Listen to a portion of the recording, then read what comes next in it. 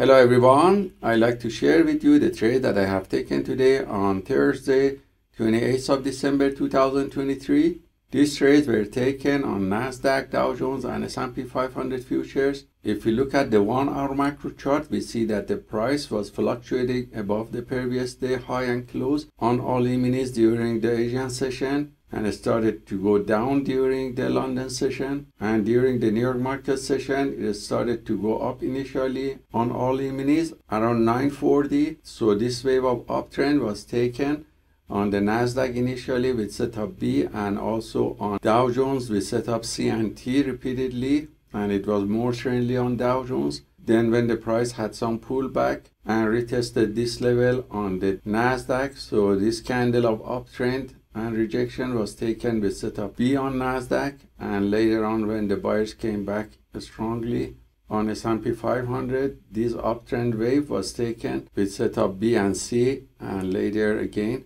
another trade here with setup C on S&P 500. And all these signals were copied by copy trader to multiple Apex Trader funds accounts. And because the volume is low and the volatility is high and it's a narrow range, we recommend novice trader don't trade this market. And I just played light, and you see performance on one of these accounts that was positive, showing the profit factor of 2.88 with 77% win rate, mainly from the long positions taken, and the average win to loss ratio of 0.85. The largest winning trade was 210, and the largest losing trade was $179. So hope this trade taken by the PAAT system for fast scalping is useful for you, and let us know if you have any questions. Have a wonderful day.